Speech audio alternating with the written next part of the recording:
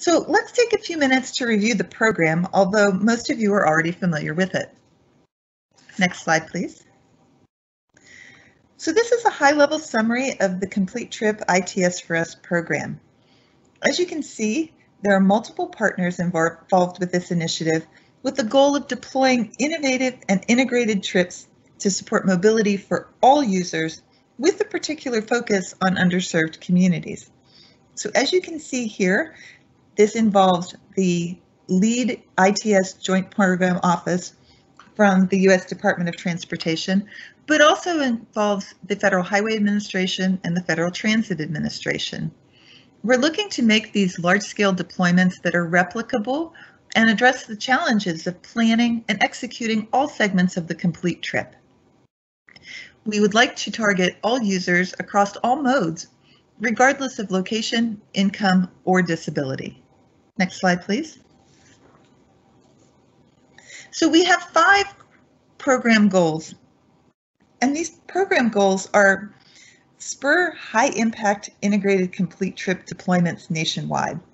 This first goal is to assist the transportation industry in tackling the difficult challenge of providing complete trips for all travelers nationwide by streamlining and expediting solution development through pilot deployments. High-impact, replicable, integrated solutions developed by these pilot deployments will reduce the cost of future deployments of these critical personal mobility enhancements.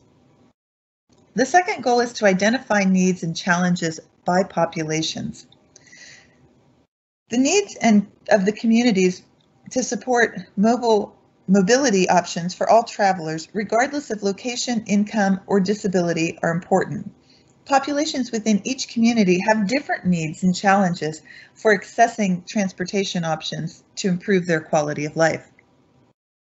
The third goal is to develop and deploy mobility solutions that meet user needs.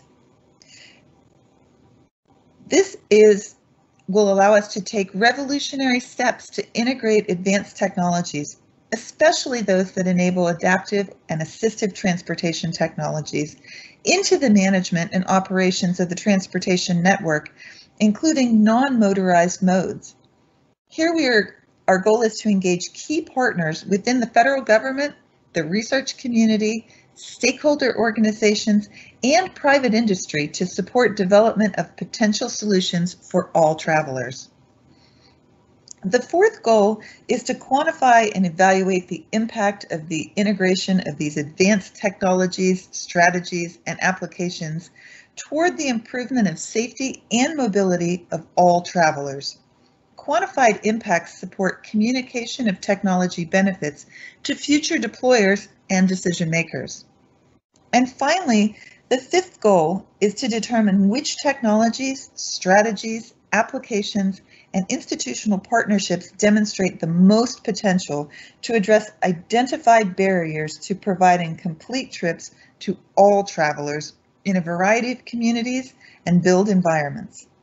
The goal is to disseminate the lessons learned from replicable solutions developed by the deployment sites to catalyze additional deployment.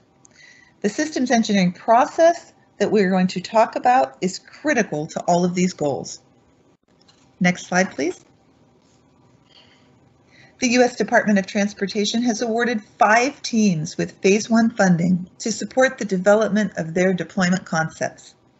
These 5 deployment sites include the University of Washington, California Association of Coordinated Transportation, Heart of Iowa Regional Agency, ICF International in Buffalo, New York, and the Atlanta Regional Commission. Next slide, please. There are 3 deployment phases and 1 post-deployment phase. Participants are currently in the first phase, concept development, where they will develop their ideas to ensure future success. In later phases, they will test and evaluate their projects. The deployments are expected to sustain operation for at least 5 years after the program is completed. Next slide, please. I am Kate Hartman. I'm the chief for the Research Evaluation and Program Management team in the ITS Joint Program Office at the USDOT. Next slide.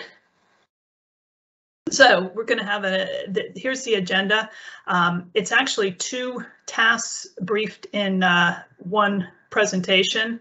The task 13 with the plan, and then the task 14 with the overview.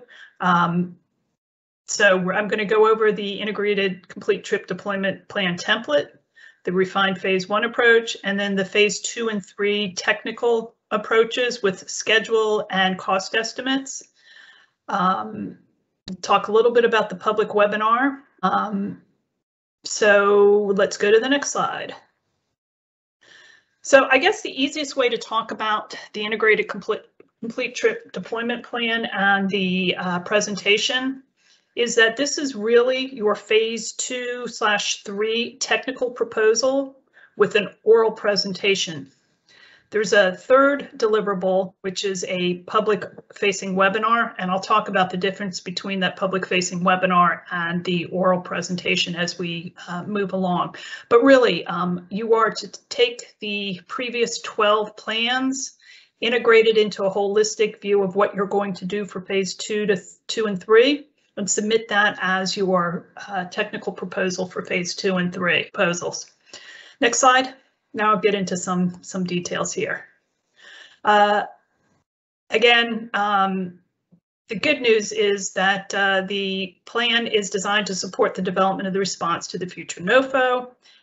The information can be used directly for the NOFO phase 2 and 3, saving resources.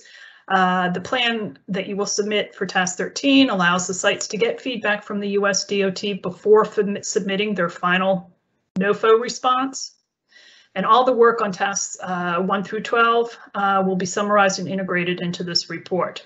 So this will be the refined deployment concept that you've been working on in phase 1, and it sets forth the high-level phase 2 design, build, test, and phase 3 the operation, maintain, and evaluate schedule. And this at the high-level non-proprietary level will be shared with the general public through a webinar. Next slide. So this is not an intuitive slide, so I'm going to try and walk you through it, but we will be happy to answer questions to try and clarify.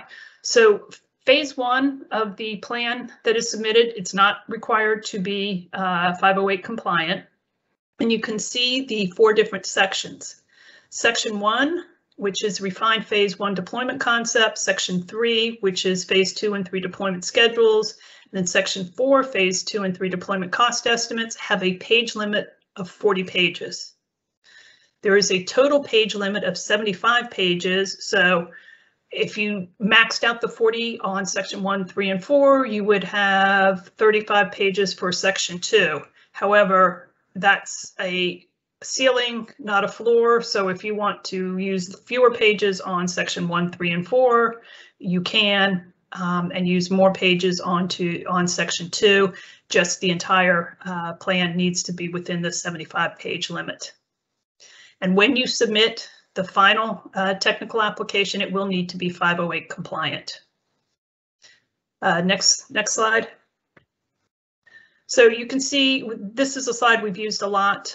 You can see the interdependencies. It's basically everything you have worked on so far folds into the ICTDP. And then the outcome of the actual plan that you submit, you will be using that to do the deployment briefing as task 14, and I'll get into some more details about that later. Next slide. So here are the 3 deliverables from task 13. It's a Word version, so non-508 compliant on the the complete trip deployment plan. You will get comments back, and there will be a final complete trip deployment plan. And from this plan, you will do a public-facing webinar on your concepts for phase 2 and 3. Again, more details as we get into this.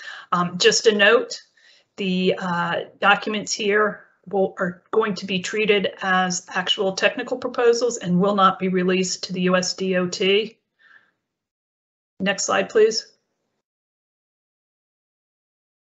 So the major components of this plan is the refined phase 1. So basically what you've learned from going through these last 10, 12, 14, 15 months will be revised, and you will make sure that you've got the concept to address the challenges and the expected outcomes. And then there will be the second part, which is the phase 2 and 3 technical approach. So it will be a summary of what you plan to do in the phase 2 and 3, along with you will also submit a schedule and a cost estimate.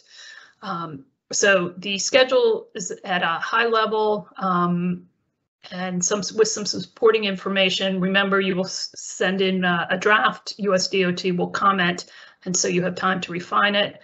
And then also a cost estimate, and it's intended to provide information and guidance regarding the costs allocated by projects and the phase and task. Next slide, please. So digging even deeper into some of the ICTDP sections. Next slide. So section 1, the deployment concept. We're going to be drawing on all the materials again prepared in the previous tasks, and it should concisely summarize the problem, the problem we're solving. Make sure that you have that identified and that you are actually addressing that. The overarching deployment concept that will address these challenges, your expected outcomes. Also, we would expect to see data to be generated by your system, the key measures of performance and the methods of assessing these impacts on an ongoing basis, the steps that you're going to take to ensure the safety and privacy of participants, the steps you plan to take to ensure the system security, and any and all expected open source software and other supporting contributions expected from the system design and development process. Again, none of this should be surprising to you at this point, and you should basically have been or are working on all of this information. Next slide. So the phase 1 deployment concept should also address a summary of the site stakeholders and their needs that have been identified through the systems engineering process, the deployment objectives, applications and services provided, system performance measures used to characterize the impact of the system deployment, and site boundaries and the proposed location of key deployment elements, map, for example, because I know that there are some sites that don't have all of the actual physical locations locked down. You're going to need that for phase 2 and 3. Next slide.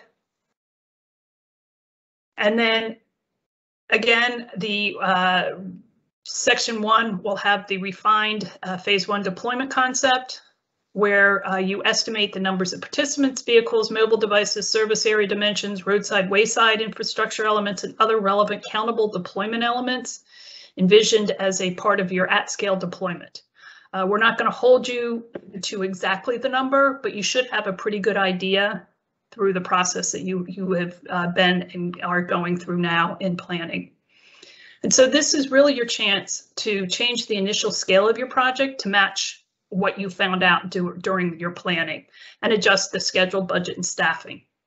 This could be larger or smaller in terms of the deployments or engagements, less or more complex, and scaled back features or scaled back features. So again, but it's got to be within a tolerance range, and we'll get to that a little bit later. Next slide, please.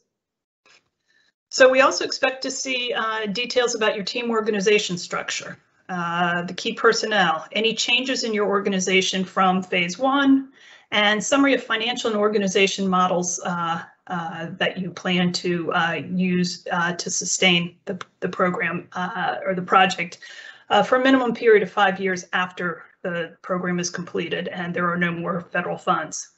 We'd also like you to highlight any organization risk. So any critical assumptions and organizational challenges, and it should be 1 page at the most. We're not looking for you to write theses on the risk, but to, in general, identify them. Next slide. So section 2 of the plan should be the phase 2 and 3 technical approach.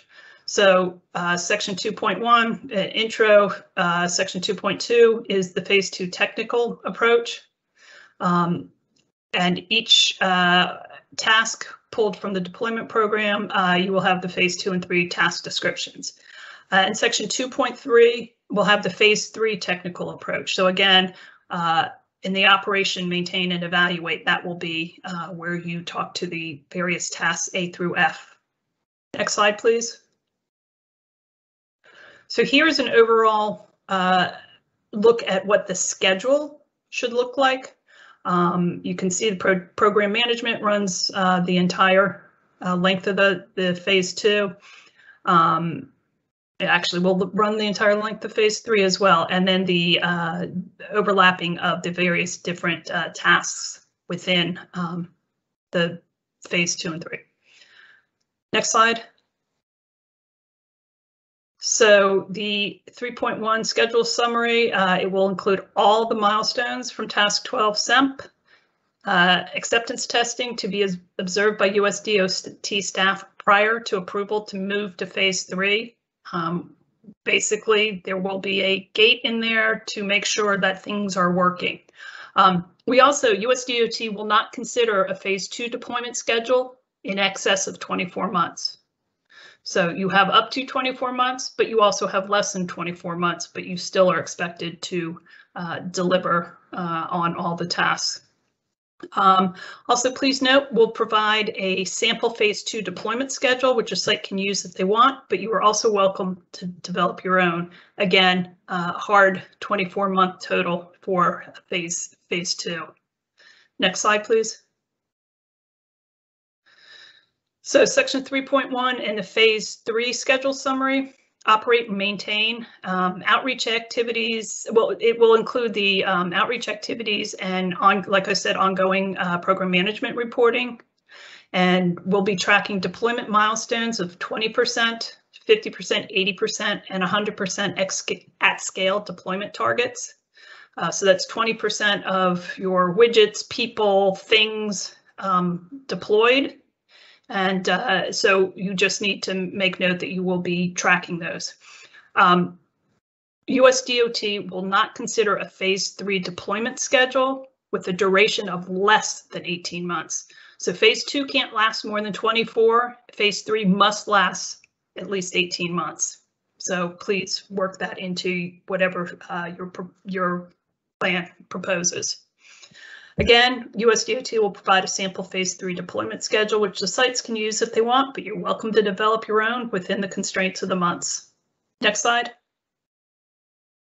So you can see in the red, we're still in phase 1, as everyone is well aware, and that we do have this phase gate between going on to phase 2 and then into phase 3, as I stated. So the phase gate between 1 and 2 is your plan and your oral acceptable to the USDOT as technical proposals.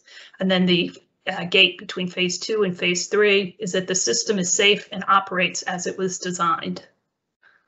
Okay, next slide, please. Again, in phase 2 and 3, we would like to see schedule risks. So this section would summarize the most critical schedule-related assumptions and risks, and any sort of planned countermeasures. So again, maximum 1 page. Next slide, please. So the 4.1 is the cost summary section on the plan. And the projected cost estimates at a high level should be in here and is intended to provide information and guidance for other deployers regarding costs allocated for the project by phase and task. Detailed cost elements should not be included. 2 tables should be in this section, phase 2 and 3 monthly cost report table in the template, and summarized by phase, cost by area of expenditure, labor, material, travel, equipment, software development, system integration, etc. Whatever your project is using, should be summarized, and the cost by that area of expenditure over the project. USDOT will not consider phase 2 and 3 cooperative agreements in excess of the total federal funding estimated for these phases submitted as part of the original phase 1 proposal. However, a higher estimate will be considered if the recipient provides the excess to federal funding via cost share. So there may be some questions about that we will handle in the chat. So please go on to the next slide.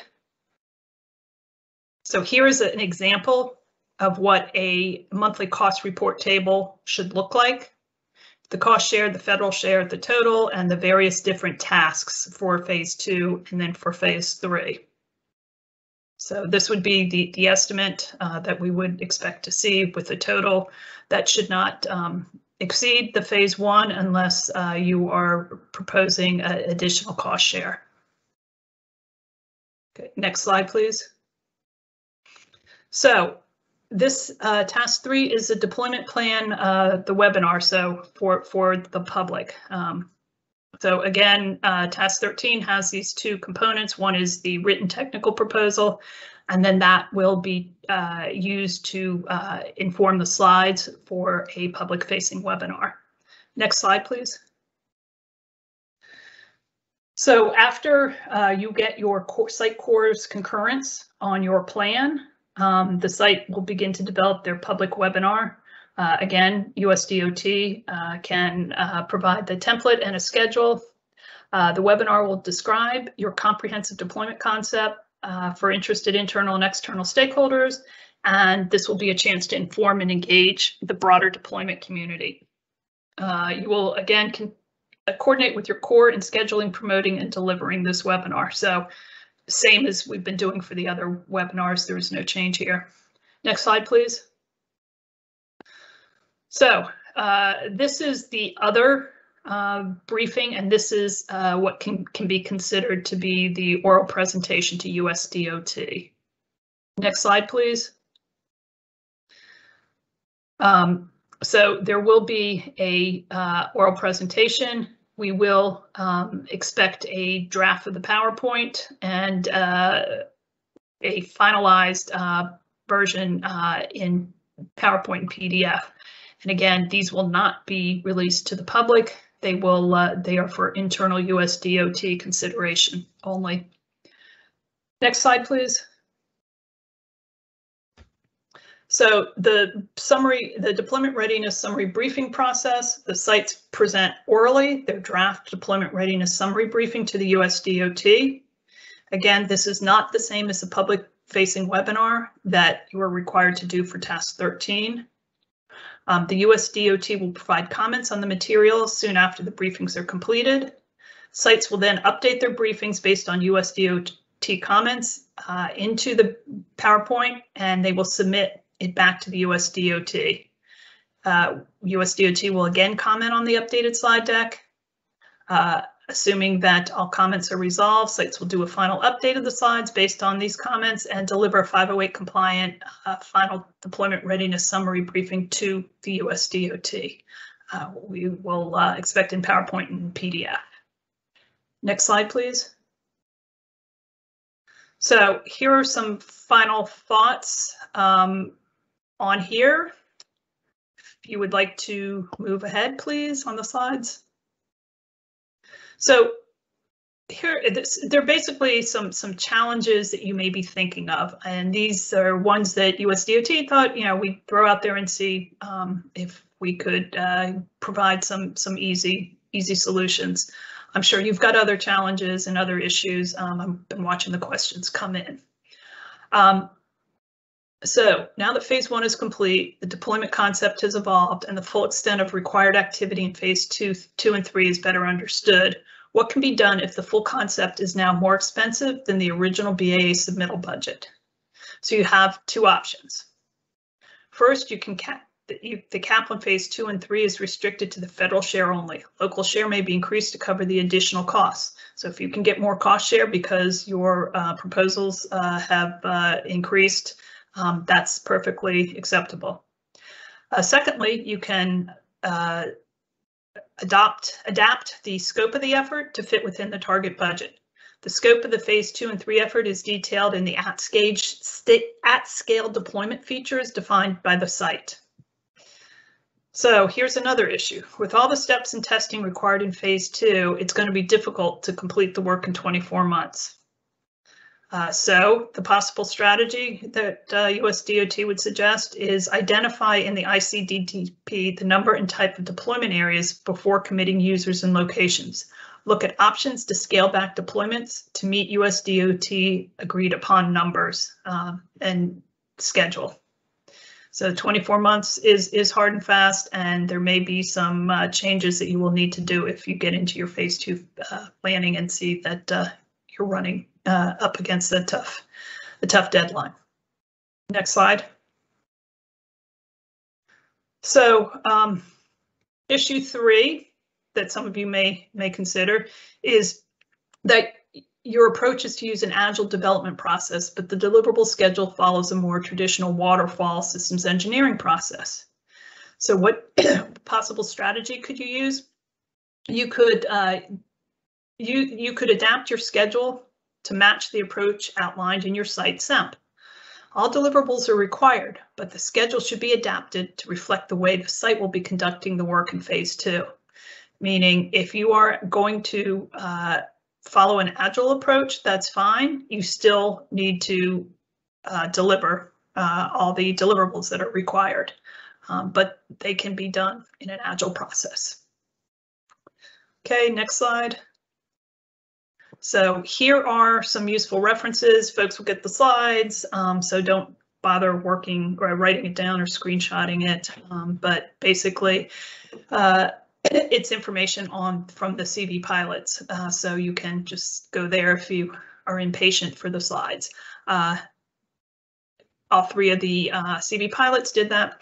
And then same thing with the readiness summaries.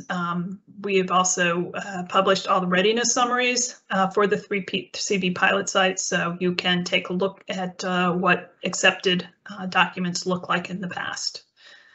Okay. As always, here are the contacts